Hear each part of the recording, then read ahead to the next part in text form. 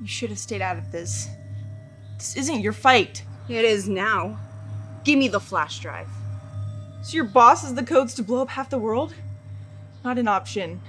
And I'll do anything, even kill you, to stop that from happening. You're not a killer. Try me. Whatever money they're paying you won't matter if there isn't a world to spend it in. This isn't about money. It's about our rivalry in Paris. You never let go of that, did you? Not for 1 second. If you want to walk out of here alive, you're going to forget the past. Right now.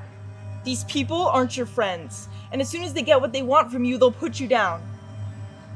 Let me leave, or I swear I'll do it. You never were good at telling a bluff. That was the old me. Sorry.